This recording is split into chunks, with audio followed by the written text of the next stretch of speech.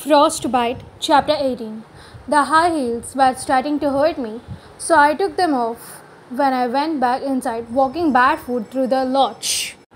I had not been to Manson's room, but I remembered him mentioning the number once, and I found it without difficulty. Shan, Manson's roommate, opened the door a few moments after I knocked. Hey, Rose. He stepped aside for me, and I walked in, peering around. Some infomercial was playing on the TV. One downside of a non-natural life was a shortage of good programming, and empty soda cans covered nearly every flat surface. There was no sign of Manson anywhere. Where is he? I asked. Shan stifled a yawn. I thought he was with you. I have not seen him all day. He yawned again, then frowned in thought. He was throwing some stuff in the bag earlier. I figured you guys were running off for some crazy romantic getaway, picnic or something. Hey, nice dress. Oh, thanks. I murmured, feeling a frown on my own coming on. Packing a bag? They don't make any sense. There was nowhere to go. There was no way to go either. This resort wasn't tightly guarded as the academic. Lisa and had only managed to break out of the place with compulsion, and it had still been a pain in the ass. Yet, why on earth could Manson pack a bag if he was not leaving? I asked Shan a few more questions and decided to follow up on the possibility, crazy as it seems. I found the guardian in the charge of security and scheduling. He gave me the names of the guardians who could be on duty around the resort's water when Manson had last been seen. Most of the names I know, and most were off duty now, making them easy to find. Unfortunately, the first couple has not seen Manson around today. When they asked why I wanted to know, I gave vaguer answer and hurried off. The third person on my list was a guy named Alan, a guardian who usually worked the academic's lower campus. He was just coming in after skiing, taking his equipment off near the door. Recognizing me, he smiled as I approached. Sure, I saw him, he said, bending down to his boots. Relief floated over me. Until then, I had not realized how worried I could be. Do you know where he is? No. Let him and eat Castle and what's her name? The Ranaldi girl out the north gate, and don't sneak them after that. I started. Alan continued unhooking his skies as though we were discussing slope conditions. You let Manson and eat. And Mia. Ouch. Yeah? Why? He finished and looked back up at me, a kind of happy, amused look on his face. Because they asked me. An icy feeling started creeping through me. I found out which guardian had watched the north gate with Alan and immediately sought him out. The guardian gave me the same response. He could let Manson eat and meow, no question asked. Unlike Alan, he don't seem to think there was anything wrong with that. He appeared almost dazed. It was a look I could seen before, a look that came over people when Lisa used compulsion. In particular, I could see it happen when Lisa don't want people to remember something very well. She could bury the memory in them, either erasing it altogether or planting it for later. She was so good at compulsion though, that she could just make people forget completely. For them to still have some memories meant someone who was not as good at compulsion had worked on them. Someone, say, like Mia. I was not that fainting type, but for just a moment I felt like I could keel over. The world spun. I closed my eyes and took a deep breath. When I could see again, my surroundings stayed stable. Okay, no problem. I could reason this out. Manson, Eve, and Mia had left the resort earlier today. Not only that, they had done it by using compulsion, which was utterly forbidden. They had not told anyone they could left through the north gate. I could see a map of the resort.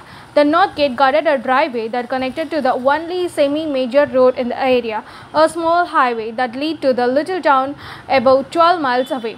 The town Manson had mentioned that had buses to Spokane, where this travel pack of Strigoi and their humans might be living.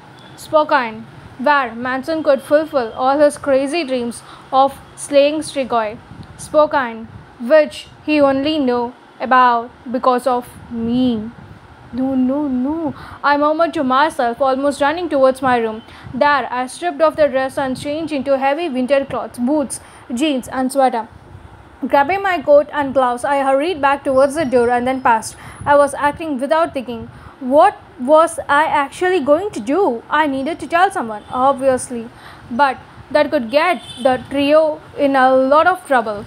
I could also tip Dremetov that I could go on and gossiped about the Spokane Strigoi information he could tell me in confidence as a sign of respecting my maturity. I studied the time. I could take the while for anyone around the resort to know we were missing. If I could actually get out of the resort a few minutes later, I found myself knocking on Christian's door. He answered, looking sleepy and clinical as usual. If you have come to apologize for her, he told me loftily, you can just go ahead and... Oh, shut up. I snapped. This is not about you. Hastily, I relayed the details of what was going on. Even Christian don't have a witty response for that one. So, Manson, Eve and Mia went to Spokane to hunt Strigoi? Yes. Holy shit, why don't you go with them? Seems like something you could do. I resisted the urge to smack him. Because I'm not in sense. But I'm going to get them before they are doing something even stupider. That was when Christian caught on. And what do you need from me? I need to get off the resort property. They got Mia to use compulsion on the guards. I need you to do the same thing. I know you have practiced it. I have.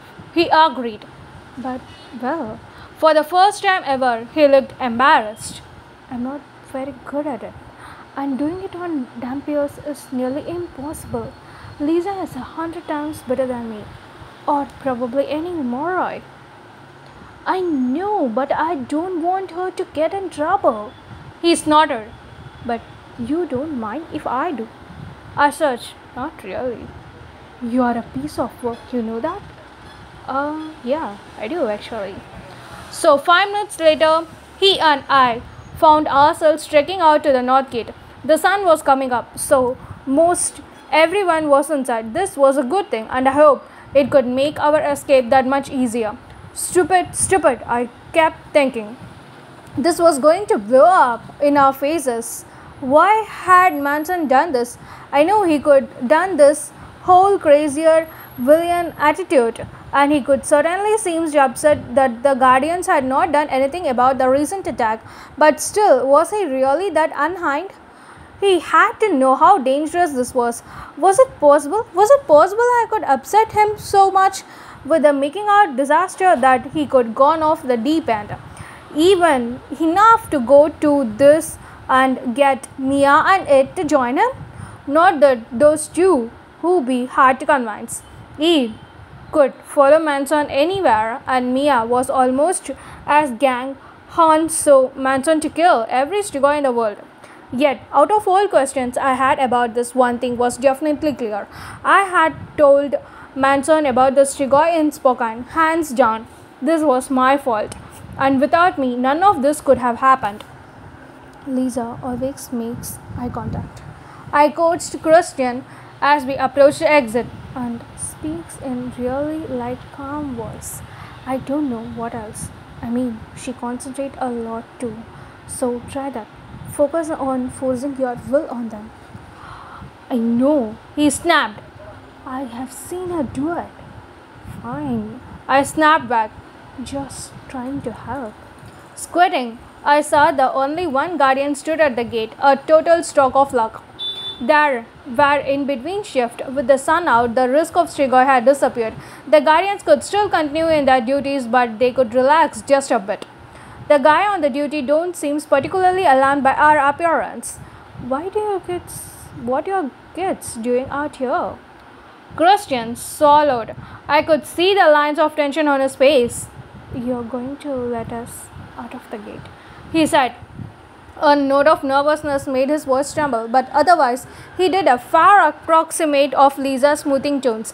Unfortunately, it had no effect on the guardian.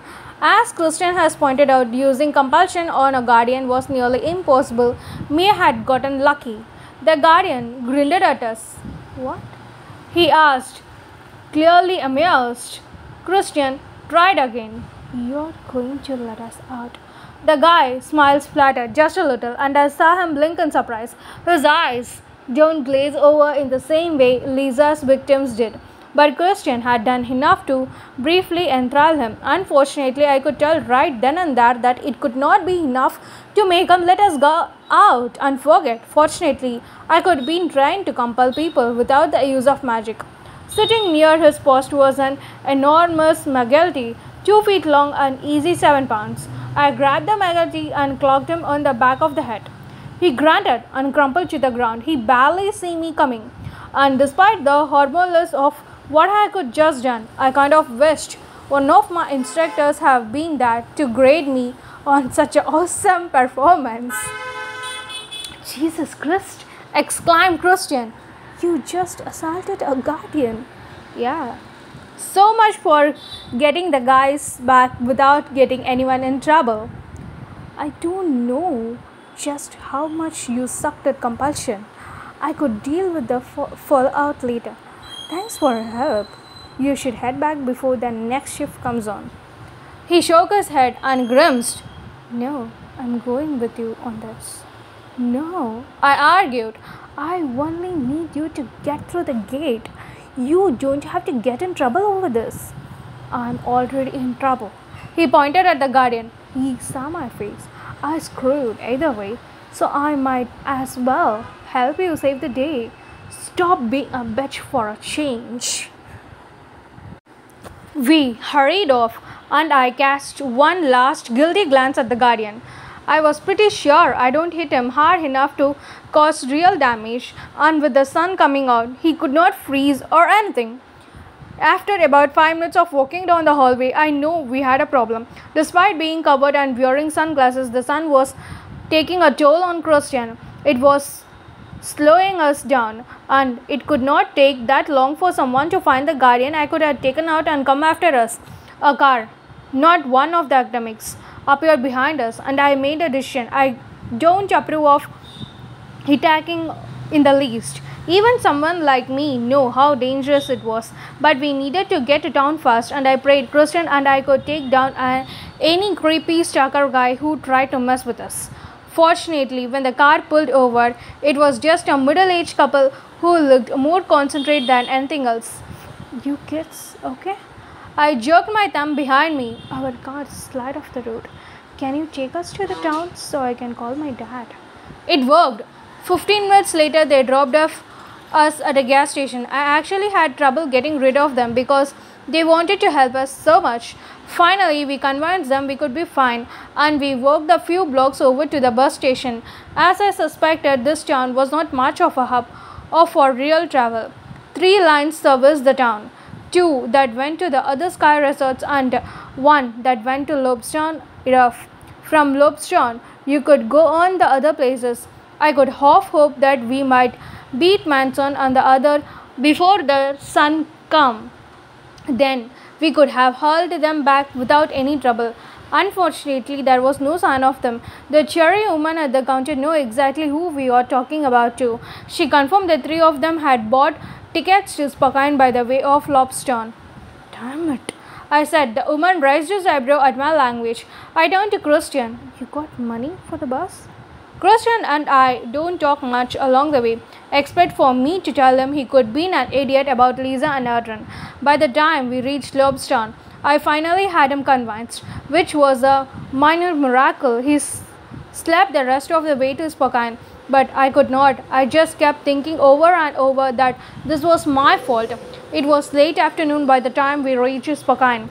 It looked a few people, but we finally found someone who knew the shopping center Drummond had mentioned.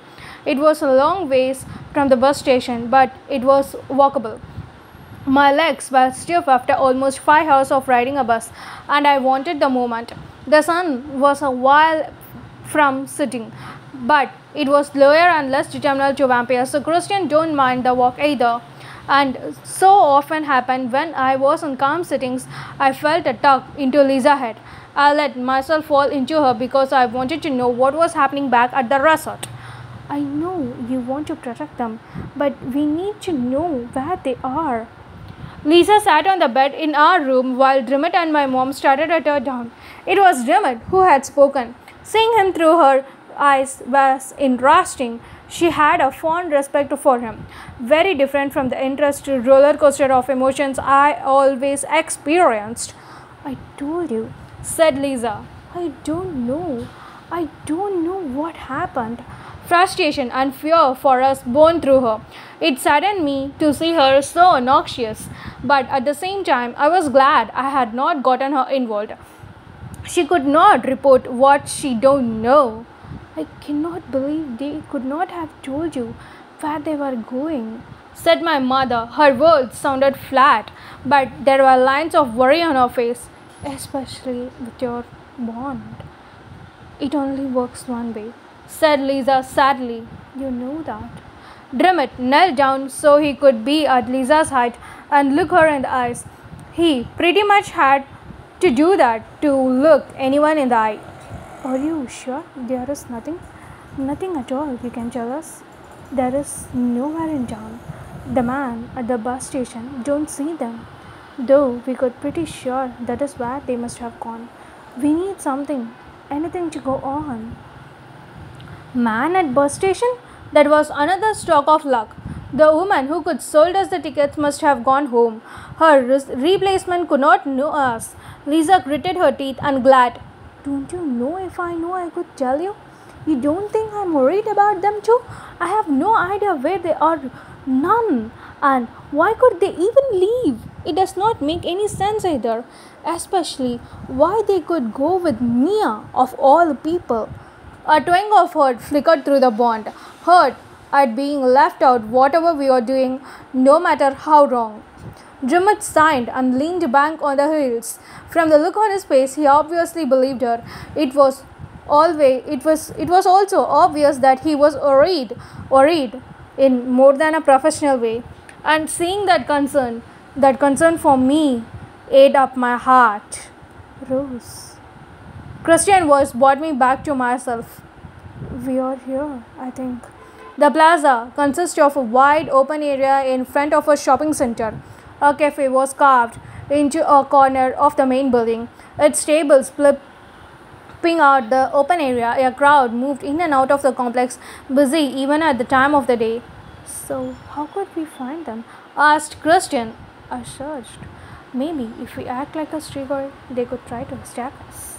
A small, reckless smile played over his face. He don't want to admit it, but he thought my joke was funny. He and I went inside. Like any mall, it was filled with familiar chains, and a selfish part of me thought that maybe if we found the group soon enough, we could still get in shopping time. Christian and I walked the length of it twice and saw no signs of our friends or anything resemble tunnels. Maybe we are in the wrong place, I finally said. Or maybe they are, suggested Christian. They could have gone to some other page. He pointed, and I followed the gesture. The three Regan guests sat at a table in the middle of the food court, looking dejected. They looked so miserable. I almost felt sorry for them. I could kill for a camera right now, said Christian, smirking. This is not funny, I told him, striding towards the group. Inside, I breathed a sigh of relief. The group clearly had not found any strigoi. We are still alive and could maybe taken back before we get in even more trouble. They don't notice me until I was almost right next to them. Eid, her joked up. Rose, what are you doing here? Are you out of your mind? I yelled. A few people nearby gave us a surprised look. Do you know how much trouble you're in? How much trouble you have gotten us in? How the hell you find us? Asked Manson in a low voice, glancing anxiously around. You guys are not exactly criminal masterminds. I told them. Your information at the bus station gave you away. That, and I figured out that you could not want to go off on your pointless Strigoi hunting quest. The look Manson gave me relieved. He still was not entirely happy with me. It was Mia who replied, however. It is not pointless, huh? I demanded. Do you kill any Strigoi? Did you even find any? No. Admitted, eat. Good. I said, you got lucky. Why are you so against killing Strigoi? Asked Mia hotly. Is not that what you trained for? I train for sane mission, not childish stunts like this. It is not childish, she cried.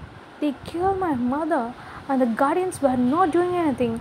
Even their information is bad. There were not any Strigoi in the tunnels, probably none in the whole city. Christian looked impressed. You found the tunnels?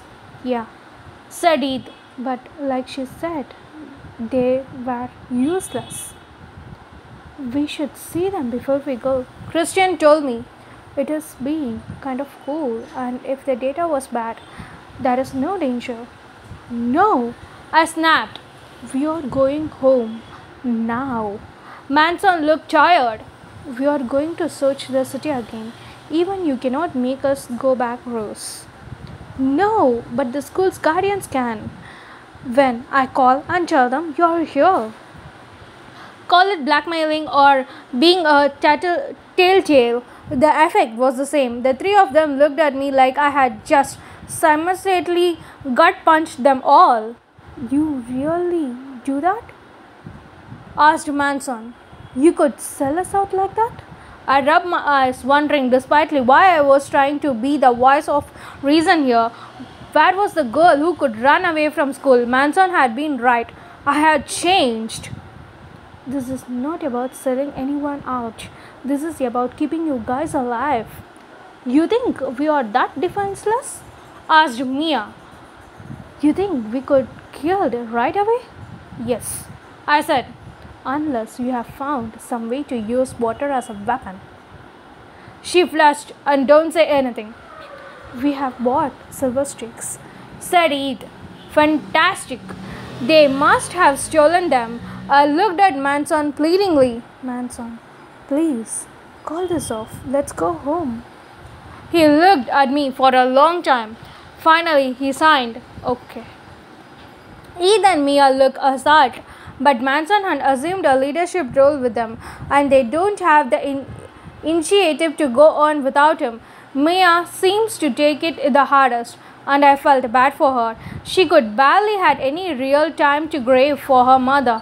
She could just jumped right on the board with his vengeance things as a way to cope with the pain. She could have a lot to deal with when we got back. Christian was still excited about the idea of the underground tunnels. Considering he spent all his time in attic, I should not been all surprised. I saw the shadow. He told me, we have got a while before the next bus. We cannot go walking into some Strigoi lair. I argued, walking towards the mall entrance. There is no Strigoi there, said Manson. It is seriously all gentle stuff. There was no signs of anything weird. I really do think the guardians had bad information. Rose, said Christian. Let's get something fun out of this. They all looked at me. I feel like a mom who could buy her kids candy at the grocery store. Okay, fine. Just a peek though. The others lead Christian and me to the opposite end of the mall through a door marked staff only. We dogged a couple of genders that slipped through the another door that led us to a set of stairs going down. I had a brief moment of joy, recalling the steps down to Adrian's spa party. Only that stairs were dirty and smelled pretty nasty. We reached the bottom. It was so much a tunnel, a narrow corridor lined in grimmed caked cement. Ugly fluorescent lights were embroidered sporadically along the walls. The passenger went off to our left and right. Boxes of ordinary cleaning and electrical supplies sat around. See, said Manson. Boring. I pointed in each direction. What is down there? Nothing, signed Mia. We will show you. We walked down the right and found more of the same.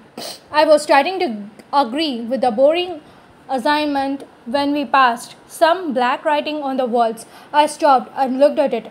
It was a list of letters: D, B, C, O, T, D, V, L, D, Z, yes, I.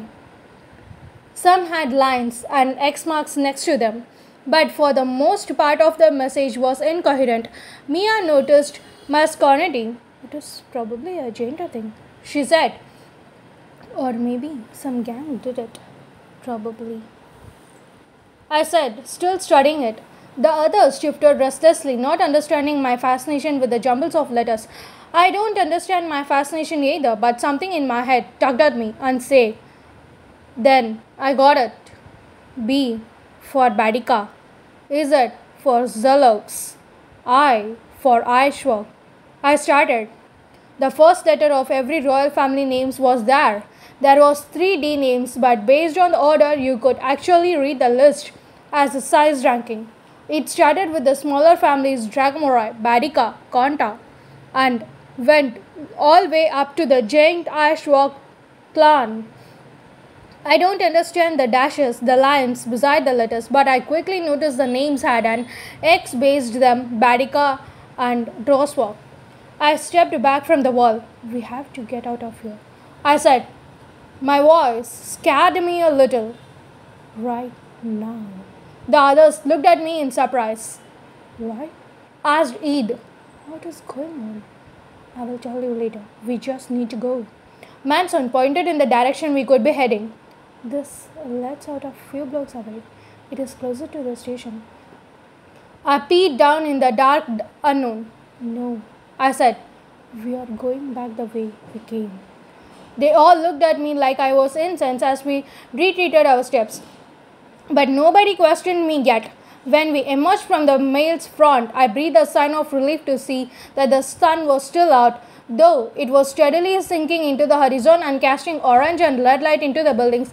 The remaining light could still be enough for us to get back to the bus station before we were really in any danger of seeing Strigoi.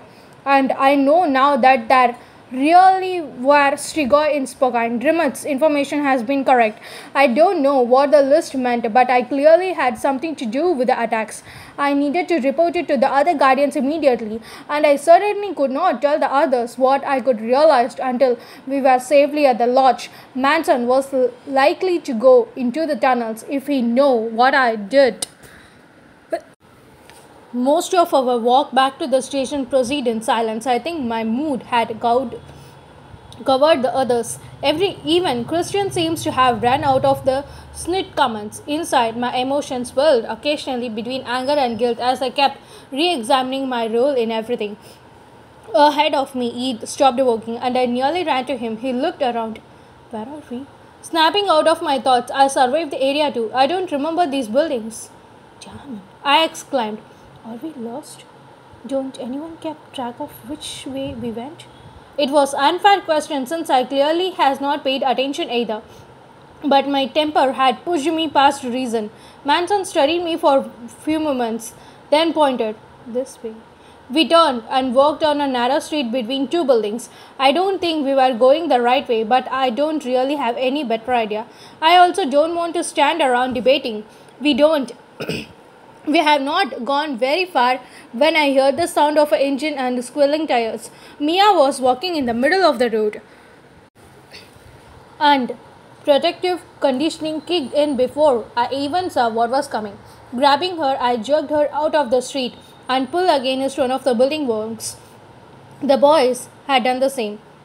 A large grey van with tint windows had rounded the corner and was headed in our direction. We pressed the flat against the wall, waiting for it to go past. Only it don't. Screeching to a halt, it stopped right in front of us, and the door slid open. 3 big guys slipped out, and again my instincts kicked in. I had no clue who they were or what they wanted. but they clearly were not friendly. That was all I needed to know.